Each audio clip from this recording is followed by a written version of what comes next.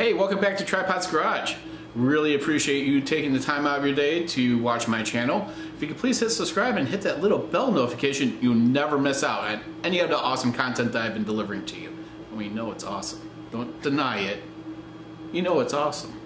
Well, I recently posted something on my Facebook page that grew a little bit of attention. It's called Lithophanes, and that's what these things are right behind me. They're 3D printed pictures.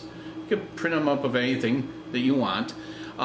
They're really easy to do on a 3D printer, and since now that I'm able to print at nice low temperatures of the Midwest without my enclosure, I'm still waiting on parts for. As soon as I get them all in, we're going to tackle that on a future video. But it's really easy how to get these going. You get your 3D printer, as long as you have one. You have some filament that's translucent. I'm using this filament right here. It is just a white PLA. Internet access, hope you have it. I'm going to show you two web pages that you just upload an image to. You do a few modifications, you save it down, then you go ahead and load it onto your Cura. Well, it's locked, but onto Cura, do a few tweaks on there. It's basically temperatures, retraction, and speed, and that's about it. Save the file and a print, and that's it. So without further ado, let's show you that process, and so you can start creating your own if you have a 3D printer. So the first site we're going to go to is lithophanemaker.com. You could do a lamp shade, you could do a Christmas ornament, you could do a nightlight thing, a cube, a globe, a regular flat one, another lampshade, some cylinder thing, color thing. Yes, it's loaded up here. So yeah, we're just gonna do the regular flat. You could just choose your file. I'm gonna just do my dog Bear, and we're gonna just scroll down here a little bit. You got all these settings on the left. We're just gonna keep them the way it is. We can always increase the size when we want in Cura. On the right, I'm going to just move this up a little bit to 1, and that way I have his whole face. But you do have to register before you download. As you can see, it does require it, and then you could export it.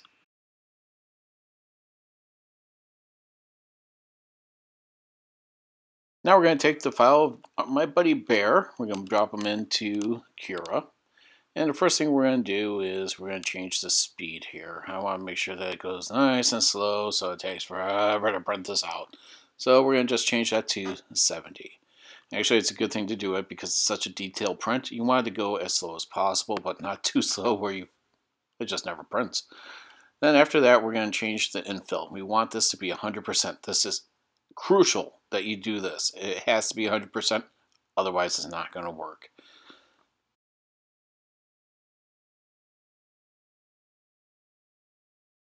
Then we're just going to check our retraction settings. I keep these around the same. 6.5 is good enough. And that would be the last setting that we check. Besides temperature, normal PLA temperature, I do mine at 210, and my bed at 75. You don't have to do that. I do mine because I'm printing a little bit in the cold, but you do what you need.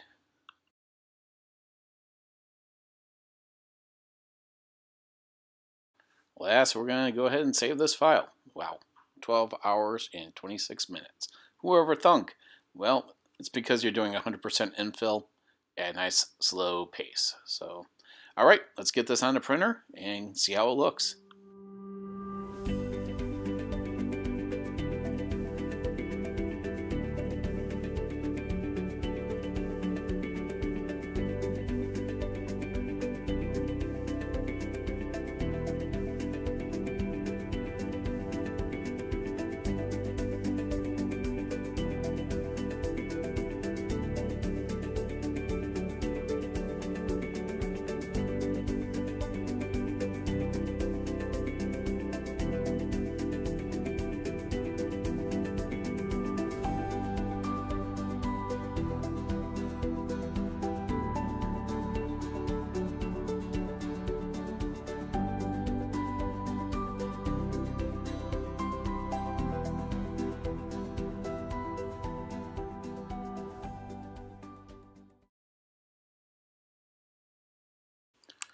Here's the next site that we're going to use is a 3dp.rocks/lithophane.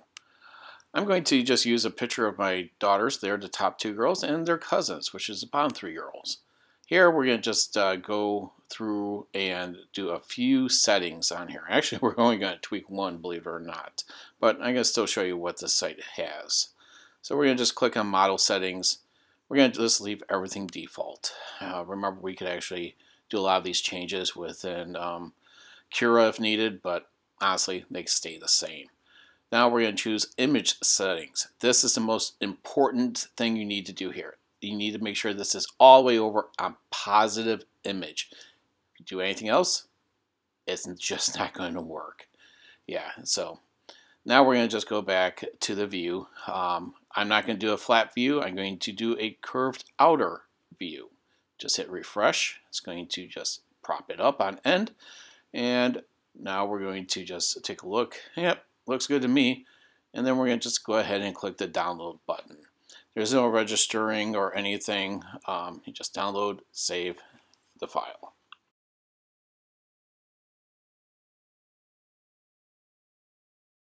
All right, you're going to now just open the file up in Cura. We're going to make sure that our info density is at 100%. It has to be at 100%, just like the last one we did. Then we're going to set the temperature. I just do 210 and 70, just because I'm special. The temperatures in the garage say so. Helps better. 70 for my print speed, nice and slow. That's just the way it is, guys. You want to do it slow because you're going to get all that detail in there. Do it fast, it's going to look like garbage. And then we're just going to double check the retraction. I keep mine at like a 6.5, and yep, everything's still the same.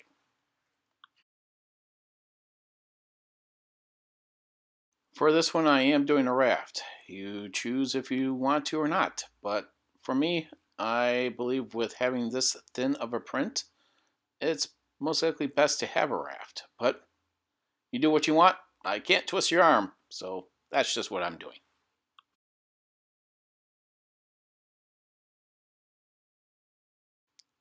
Well, 6 hours and 44 minutes. You know what? I think we need to increase the size of this thing. I think it just will not turn out well if we don't. So let's bump this about another 50 and see how long that will take.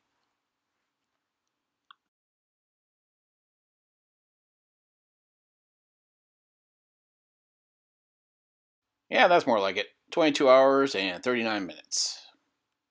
Yeah, it's going to take a while. So let's go ahead and save it and throw it on the printer.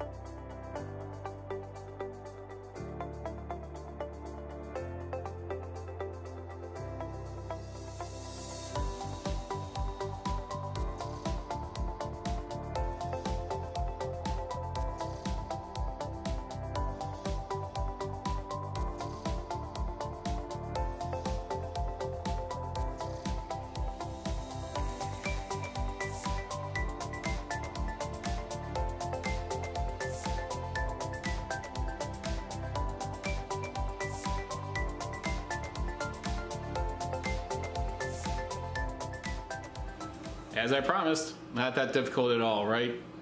You just have to have internet access, be able to upload a couple pictures, do some tweaking of them, bring them back down, load into Cura, do a couple more tweaks, and just off to printing.